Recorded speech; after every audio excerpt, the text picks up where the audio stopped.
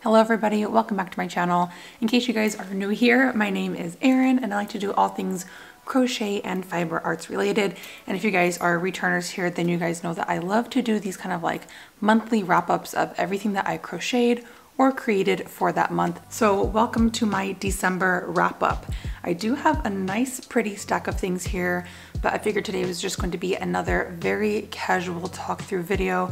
I'm feeling very lazy. I've got my pajamas on. Yeah, and it's raining outside, so I feel very cozy, very relaxed. Let's just go ahead and jump into some of the things that I made in the month of December. All right, so I actually only have 2 of these headbands to show you guys, but believe it or not, I think I ended up making like 10 headbands in the month of December because a lot of them were given away as a Christmas gift. But I've got 2 different styles of headbands here. But honestly, my favorite one by far is kind of like this twisted headband. So you've got a little bit of like this twist X in the very front of your headband. And then on the back side, you just have regular stitches. But this was actually a very simple tutorial that I put out just a few weeks ago. So if you guys want to see it, I will link it somewhere up here. But let me just tell you guys about this yarn that I used. Oh my gosh, it is absolutely stunning. And for this headband, I did use the Universal Yarn Noel line. And as you guys can see here, there is a really gorgeous like metallic sheen inside that yarn. And if I can remember correctly, I'm pretty sure there is baby alpaca wool and acrylic mix in this yarn. It's absolutely stunning. And when I first got the yarn online, I thought that it was just going to be all this like magenta-y pink shade. And then it came, and hopefully you guys can see that there are a ton of different colors inside. There's kind of like a very light lilac, purples, magentas, and almost like this hot pink looking color down here. But when I worked up this headband, I think that it's absolutely stunning. I know I'm gonna look like a little geek when I throw it on. Ooh, actually, that's not too bad. This is like one of the first times I can actually pull off a headband. But like I was just explaining, there is a little bit of this like crisscross here in the front of this headband. So it kind of steps it up a notch. It makes it look a little bit more feminine, a little bit more girly. And even just like with my pajamas, this looks like a killer fit all of a sudden. Stop it. Get some help. But yeah, as you guys can tell, I really love these headbands and they were so quick and easy for me to work up. I'm pretty sure I got one headband done in about 30 minutes, which is like nothing. So I spent one day making like 5 or 6 of these, just knocking a bunch of these out. And as you guys can imagine, there are so many different types of yarn and chunkiness and thickness that you can make other styles, which is what I did here with this headband. And for this headband, I used a completely different style of yarn. As you guys can see here, there is a lot of this like woolly mohair style to it. So it's very fluffy, very comfortable on your skin. And for this one, I kind of just wanted to pick out something that was a little bit more dual tone, kind of something you can wear with almost anything in your closet. So a black and white headband was the way to go. And really the only difference that I made with this headband is that, as you guys can tell, I didn't add that little crisscross twist in the front of the headband. I just sewed it up like normal in the back, so that the whole thing is just flat. And this kind of gives me like 80s workout headband vibes. Squeeze those cheeseburgers out of those hips. But I absolutely love this texture. I think this was called like angel hair, buttercream angel hair at Michael's and Joann's. So go check that out if you guys don't have it already. Very soft. All right, I'm just gonna go ahead and take this off now because I look like a damn fool. That is correct, shorty. Oh, you know what? Let's just go ahead and jump over to this insane scarf that I made. So again, I'm gonna plug myself, but in case you guys haven't seen my last minute Christmas gift tutorial idea video, I did put that out about a week ago. And one of the items that I made in this Christmas gift ideas video was a super long but very basic scarf. And at this point, I'm pretty sure you guys have already guessed it, but yes, this entire scarf was made with scrap yarn. So you guys know I have been chipping away at my Red Heart Super Saver and Caron Simply Soft scrap yarn pile, and these were some of the colors that I had left over. So I just decided to use a bunch of treble crochets. So there are these very nice long stitches, a little bit longer than those double crochets, but I just chose to use treble crochets for the entire scarf just because I was making this last minute and I needed it to work up really quick and really fast. So this entire scarf was just made with a chain of 22, and then I worked 22 treble crochets across the entire thing. I was kind of just picking and choosing where I wanted one color to stop and start a new color. So I've got a beautiful gray here on the end, and then a nice big fat chunk of red, some marigold yellow, coral pink, blue, black, olive green, and then like my favorite part is this Caron Simply Soft teal shade. I obviously loved it so much that I added like a ton of rose, and then a little bit of some other kind of teal, magentas, and a lilac. So once this whole bad boy was worked up, it looks I keep doing this to myself in my videos where I make myself look like an absolute clown. That is correct. But you know, just disregard the hair. This is what I'm working with. And this is kind of like the final scarf fit. And I'm actually really glad that I just chose to put a ton of color into this. I've been trying to start going to like a little bit more neutral colors just because it's winter, it's chillier, it's colder. I just want more like creams, whites, blacks, and grays. And then once I got started on this scarf, I just got carried away with that whole rainbow vibe that I've been on lately. No, I don't think you understand. I'm obsessed. But this thing is actually really long. There's so many different ways that you can tie up a scarf. I mean, what else can I say about it? It's a scarf. Yeah, this was definitely another highlight from December. And although I do love this scarf so much, I am thinking about listing this up on my website just because it definitely is like another one-of-a-kind item. So yeah, keep your guys' eyes peeled. If you guys are interested in purchasing this scarf, let me know down in the comments or even just DM me. But yeah, super quick, super simple. I got this done in about 3.5 hours. And in case you guys are still giving out gifts last minute, I still highly recommend making a handmade scarf. People freaking love handmade items, so make something valuable and one of a kind and gift it to somebody that you love. Okay, we're speeding right through it. Let's pick up. Ooh, these bad boys are freaking thick and chunky. So for those of you who have been tuning in lately to some of my December live streams here on YouTube, I was working up this beanie, I wanna say like 3 weeks ago. I was out of town for about a week, so once I got back a few days ago, I did just finish up this beanie, and it's so freaking thick and chunky. I think this is like the perfect beanie for these cold winter months. I know my last beanie tutorial that I put out here on my channel was much more of like a lightweight spring, autumn type of beanie. But now that it's raining and it's freaking overcast and chilly every single day, I did want a very durable, sturdy, and you guys guessed it, for this beanie, I did use Lion Brand Wool Ease Thick and Quick. So if I'm not mistaken, I'm pretty sure the Lion Brand Wool Ease yarn that I used was a number 6 chunky yarn. So you guys can see here, this bad boy, very thick. Damn, boy, he's thick. I can't even explain to you guys just how dense this hat is. But I think if all you have on is a sweater and some jeans, if you throw this beanie on over, you're gonna be pretty warm. It's gonna keep your whole head warm. I mean, again, it's a beanie. What else can I say about it? The only difference that I have with this beanie, you know what, let's just go ahead and throw it on. God, this is actually so freaking cute and is actually so thick on my ears right now that I can't really hear anything. They're kind of like ear mufflers. Y'all, this is actually like the one head item that I've made here on my channel that I think actually looks really freaking cute on me. And I can't wait to start rocking this like later tonight or even tomorrow when I start going out of the house again. But in case you guys missed my announcement, I did turn this beanie into a tutorial. So I just finished filming this, I want to say this morning. And now that it's all done, I can start editing it and hopefully get this updated chunky beanie tutorial out to you guys in a week or 2. Are you sure about that? I like how I'm just sitting here chilling, filming in this beanie now, but I'm really excited to get this tutorial out to you guys because this is actually a tapered beanie pattern. So with that previous beanie tutorial, it's very square and basic. And when you loop the entire top of the hat together, it does have like a lot of floof and fabric atop your head. And honestly, for me, I don't like how I look when the beanie is too big and chunky and like oversized. So with this tutorial, I did aim to make a lot more fitted and tapered pattern. That way, when the whole thing is sewn up, as you guys can see here, there's not a lot of like bulk on top of my head, and it actually just frames the shape of my head a lot better instead of having like a bunch of, you know, beanie fabric up top. Am I crazy? Do you guys know what I'm talking about? Yeah, I'm only a fan of beanies when they're a lot like more delicate looking and fitted like this one. So I'm really glad with how this turned out. And seriously, y'all, my head is already starting to sweat in this beanie. So I'm probably going to take it off and hope that I don't get any makeup on it. But yeah, fitted beanie tutorial will be coming out very, very soon. Keep your eyes peeled.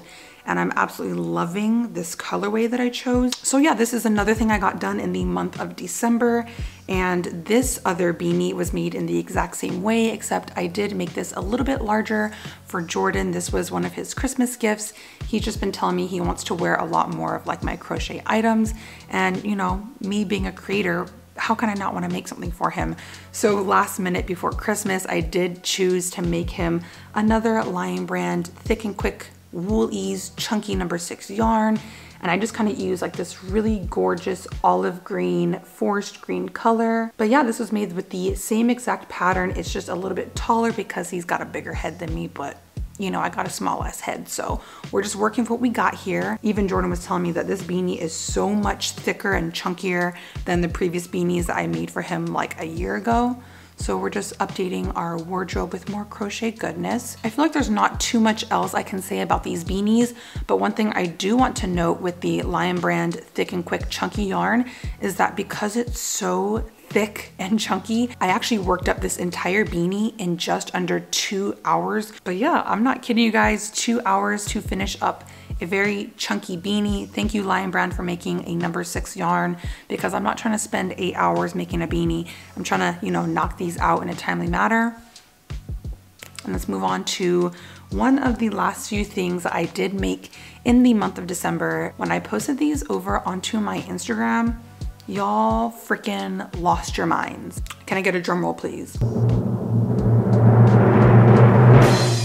I made 2 balaclavas, and I'm actually so impressed by myself with how they turned out. And again, believe it or not, these balaclavas took me about 3.5 hours to finish up. Honestly, they only took me that long because I was trying to get the pattern right the first time around. And then once I got it simplified, this thing really only took me about 3 hours at most. And I freaking love the colors on this thing. I did not think I was gonna like balaclavas this much, but after I just started seeing a bunch of different creators on Instagram making knitted and crochet balaclavas, I was like, I don't need it. I don't need it. I definitely don't need it. I need it! And once I put it on, I look a little bit like an astronaut, but at the same time, I love it. I love the look of it. And yes, guys, I almost forgot to mention, but I did just post a crochet balaclava tutorial on my channel just a few days ago. So again, up top here somewhere, if you guys wanna go check it out, support your girl, learn how to make a cute little balaclava hat. But in all reality, these balaclavas are actually very simple to make once you kind of get the basis of it down. So as you guys can see here, I just started off with a simple ribbed band that wrapped the full length of my neck. And then from there, I just worked 3 or 4 rows in the round with double crochets. And then once I got to the face portion, the sizing really just kind of depends on how much of your face that you want to show. But I just decided to have kind of an average to normal loose fitting balaclava. So I think I just left about 12 or 14 stitches open in the middle of my face. And then at that point, after I marked off those 14 stitches, I was just working all along the back side for like 11 or 12 rows, again with the double crochet. And then the hardest part, honestly, of the whole balaclava is just stitching your rows from one panel to the other. So again, I'm just working double crochets all along the top of my balaclava. And then once you get to the very back of your hat here and you have to connect it, I just added a few rows with some decreases and then slip stitched the back of my hat to the back panel. And then I get this super cute balaclava. This thing actually looks really cute underneath hoodies and crew necks like this, where the hat kind of just sticks out just a little bit. But the last thing I just want to note about the balaclava was that I did go in and attach my yarn to the center face area. And I also just added like 2 or 3 rows of just regular single crochet. That way your hat just looks a little bit more finished and there's not a lot of these like raw edges right here. So I really like this little finishing touch just to the face area of the hat. But this yarn seriously blew my mind. It's been sitting on my shelf for about 4 or 5 months and I didn't know what I was going to use it with. And then last minute, I didn't really want to run to the store to pick out a new yarn for a hat. So I just grabbed this yarn off the shelf. But this is the Craft Smart Jacquard yarns in the colorway Rainbow, I believe. And these colors are honestly so gorgeous. I didn't think it was going to work up this cute. But there's like a lot of cream. It almost looks like a little bit speckled or heathered. Some orange, red, and then these gorgeous teal colors. You guys know teal is like my favorite color. So once this whole bad boy is completed, Jordan and I, of course, did head outside to do product shots. And I'm honestly surprised how many of you guys here fell in love with the balaclava. I didn't know you guys were gonna jump on it that bad, but I also understand the hype. And of course, this was the very first balaclava that I whipped up. To be honest with you guys, I can't really remember what yarn I used for this, but I'm pretty sure it was an Impeccable Yarns speck or fleck type of yarn. But obviously the entire balaclava is like black, and then you got these neon pops of color. And now that this DIY is finally out, I cannot wait to see the recreations that you guys come up with. You guys are always really smart and crafty with your color choices and your yarn choices. And I can't wait to see all the different designs and techniques that you guys pull from just a simple hat like this. So if you guys do choose to make the balaclava, go ahead, tag me on Instagram, DM me, show me your photos. I would love to support your work back on my channel. And now that I have all of my creations out of the way, I just want to say a big thank you to Skillshare for sponsoring today's video again. I first started using Skillshare in October because I wanted to advance my personal business. But recently I've been noticing a ton of lifestyle and personal growth classes that have been added. And one of the first lifestyle classes that really spoke to me is by Chris Griffin, Plants at Home, Uplift Your Spirit and Your Space. And throughout this class, the Plant Queen talks about the positive impact of plants in your home, how to find and pick out the perfect plant for you, and of course, how to care and listen to your plant. Because I work from home on the daily, I really needed help learning how to uplift my personal space as well as create a calm and serene surrounding. And after I brought my wonderful Millie back home, I headed over to the Plant Queen's video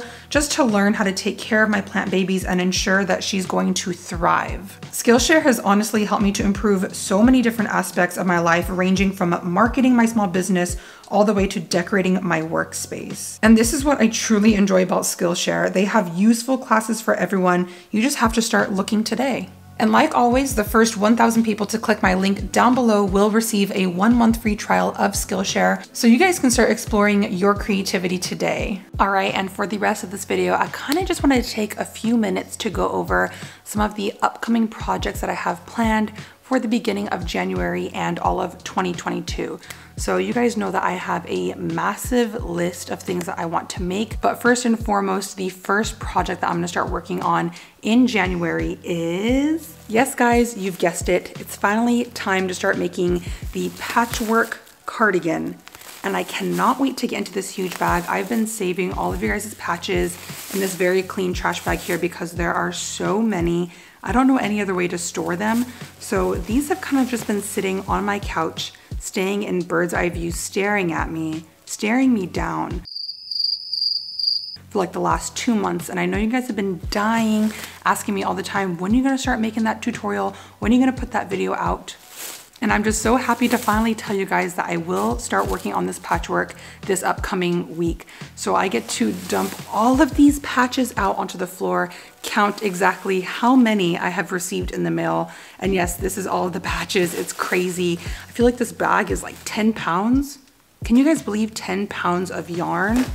Look at all these. I can't even hold this bag up. Look how many patches are in here. I'm literally about to break the bag, it's so heavy. So yeah, I'm really happy to start getting into the patchwork project. Y'all just look, it's a freaking mushroom. It's so cute, one of my favorites by far. And at this point, it's pretty safe to say that I do have enough patches to make that cardigan that I was talking about. So once I finish assembling that entire cardigan, I know that I'm gonna have at least double that left over. And like I've told you guys in previous videos, I do want to make a bunch of different items to give away to all of the people that contributed and just other people here on my channel. So here's my game plan. At first, I was kind of thinking about making other cardigans or crop tops or skirts, but because all of these giveaway items will be given to people at random, I don't want to make different size clothing not knowing who they're going to go to. So I think I have decided that I'm going to stick to tote bags and maybe even scarves. That way, whoever receives the giveaway item can get some use out of it and they're not limited to just whatever size I made. And that whole giveaway tote bag video will be separate from the cardigan one because I know it's gonna end up taking me forever to get it done. So yeah, that's project number 1 for January. There were a few other things that I've really been wanting to make and I just kind of kept putting it off because it was the end of the year and I was really busy and swamped. But something else that I plan to put together in 2022 is of course that super cropped cardigan. Y'all have been DMing me, emailing me, Instagramming me, texting me, blowing me up over that cropped cardigan. And I'm sorry, but I promise it is coming in 2022. I already have the yarn for that sitting on my shelf. So once I get this patchwork cardigan giveaway all finished and sorted out, I will jump onto that cropped cardigan because it's still really cold where I live and I'm pretty sure it will be in those chilly temperatures for at least the next 2 months. So that cropped cardigan will come in handy. And I think it'll also come out in a really good time for like spring as well. What else was on my to-do list? Oh, I've been telling y'all that I want to start getting into some crochet home decor. So that's a big thing that I do have planned throughout all of 2022. But I think I do just want to start off with some very basic and simple items like some crochet decorative pillows, whether that's for your couch or your bed. And I feel like with these pillows, there's so many different ways that you could spruce up the pattern, spruce up the colors that you choose to put into your pillow. So if you guys would like a very simple, modern, chic type of pillow, you can go all white, all cream, and keep the pattern very basic.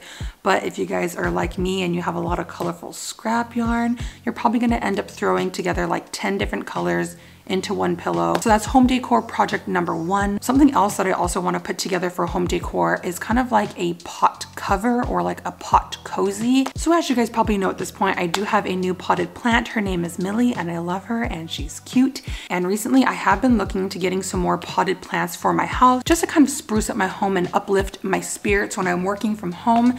So I do want to create some like pot cozies or pot covers, and especially I want to make hanging pot covers just so that, you know, crochet is taking over my home. And so once I get those plants kind of settled into their homes, I would love to decorate all of their pots with some really cute, chic, modern looking plant covers. And I think that's a really cute way to spruce up your home as well. Just kind of have hanging plants around your house with these gorgeous crochet covers. I mean, honestly, anything covered in crochet is kind of like my vibe. So if there's something else that you guys would like to see me make here on my channel, whether it's home decor, clothing, accessories, please let me know down in the comments. It's 2022.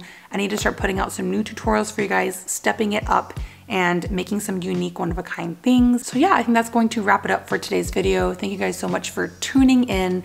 I love just being able to sit down and talk to you guys. And thank you guys for always coming back to my channel time and time again and being so kind and sweet and loving. And I will be seeing you all in January. Bye.